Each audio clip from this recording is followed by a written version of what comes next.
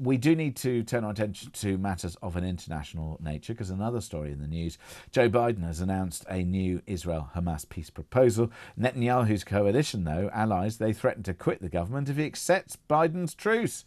So, could we possibly see peace in the Middle East? Let's speak to Phillip Ingram, former British Army intelligence officer, joins me now. Phillip, good morning. Good morning. Thank you very much indeed for joining us here on Talk. So, what do you make of this new announcement by Joe Biden? I think it's an indication of Joe Biden getting tired with what's going on and the pressures that are being put on, not just US domestic politics, but domestic politics around the world by the continuing war between Israel and Hamas. And he wants to force Hamas and Israel into some form of solution. What do you make, though, of this particular response, though? Benjamin Netanyahu has reiterated that Hamas must completely be destroyed before Israel will agree to it and end its war in Gaza, and says the US-Gaza deal is a non-starter. Yes, well, Netanyahu's in a very difficult position. He's given a military objective to the destruction of Hamas when you cannot destroy what is a cause militarily. And therefore, there needs to be a political solution alongside it. He is doing well in destroying Hamas's military capability, but we're still seeing their ability to rocket Israel and to resist the Israeli troops that are moving in. And that doesn't solve the whole of the Palestinian issue. The proposed peace deal by itself seems one of the more credible ones that Joe Biden's put out, but he's forced it on them. There's negotiations today, which I don't think Israel are attending in Egypt, looking at how they can begin to push this a little bit more. But anything that would give Hamas any sort of freedom to stay even in a little bit will upset Netanyahu's very, very fragile coalition government. And his two ministers are his finance minister and his defense minister, I believe, or national security minister, who are threatening to collapse the government. We also have to remember that if not Netanyahu's government collapses, he's got potential criminal charges that are hanging over him and have been hanging over him for years. Therefore, it's not in his personal interest for the government to collapse. So he's caught in a really difficult position here. But it shows that the West is getting tired of what's going on. The West may be tired of what's going on, but I think what we should do perhaps now is just hear a little bit of what Joe Biden said on this new proposal.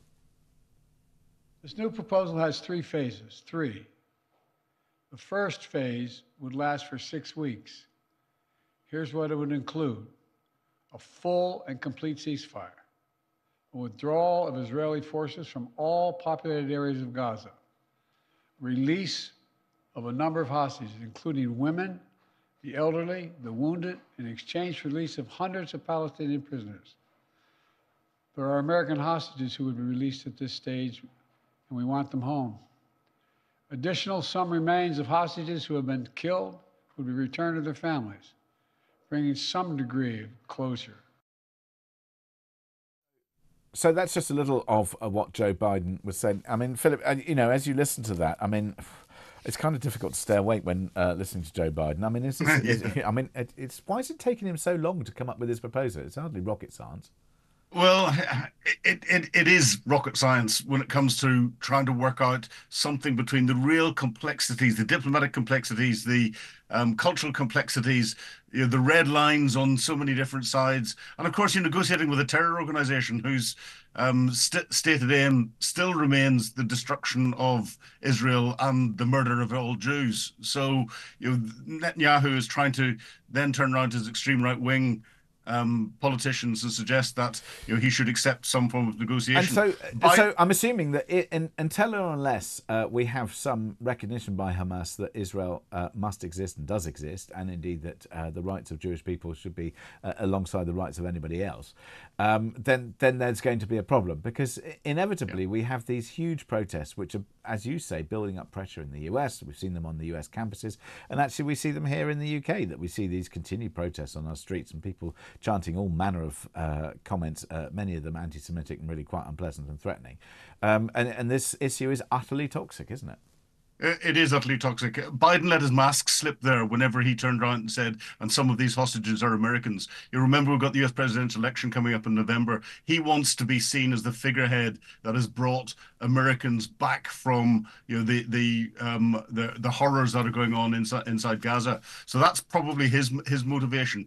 The trouble is, even if Hamas gets destroyed militarily, which can't happen, you've then got Hezbollah, and you've then got lots of other little groups around the place that have all still got the stated aim of the destruction of Israel, and the murder of all Jews. And this is where when we look at things from a long-term peace in the Middle East perspective, there isn't one until we can get that wider political solution going. And we're very close. And sorry, we're very close to it. Sorry to interrupt, but that is kind of the key, though, what you've explained there, which is until or unless national and international communities are prepared to accept that Israel has a right to exist, then Israel will take a very strong and hard line on the basis that for many years, by the international community, they were encouraged not to fight back when people took pot shots at their borders and tried to incur and tried to undermine and tried to take. And so they did what the international community wanted. And one of the reasons why perhaps they've been as strong as they have is that because the international community wouldn't support them, they feel as if they must do as much of the destruction job, at least for a generation or two now, whilst they have the opportunity, because things can't get any worse in terms of the support or otherwise for their nation, and they will get as much of the job done as possible. Very much so. And before October the 7th, we were getting closer to a position where the international Middle East community were starting to accept Israel and would have put pressure on.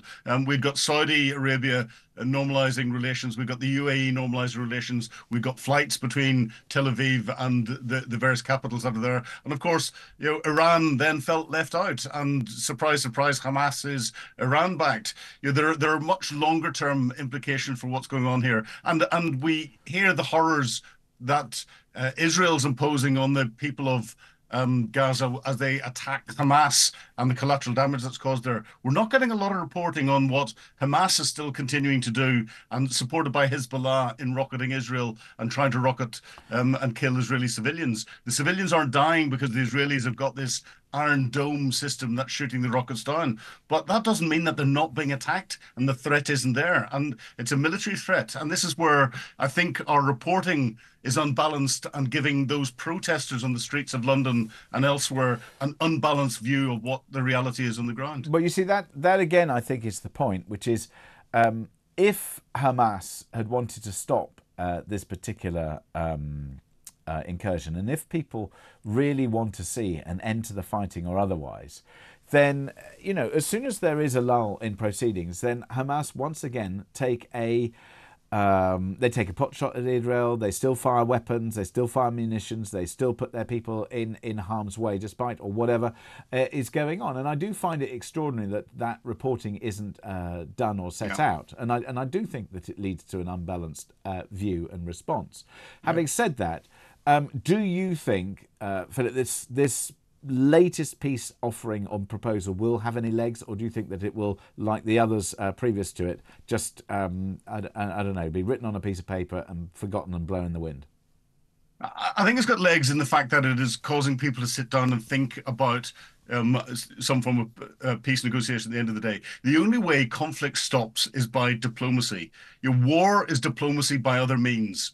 And you're not going to get your final solution until people sit down and talk. And this is forcing the Israeli government to try and rethink their red lines, rethink how they can talk, with pressure from their biggest supporter, the United States. And it's forcing Hamas to sit down and think, with pressure coming in from other Arab states that are saying, look, we've had enough of this as well. It's disrupting what's going on. Remember, Egypt is losing a lot of money with the impact with the Houthis attacking international shipping going through the Red Sea and therefore not going through the Suez Canal. So there are much wider implications to what's going on here.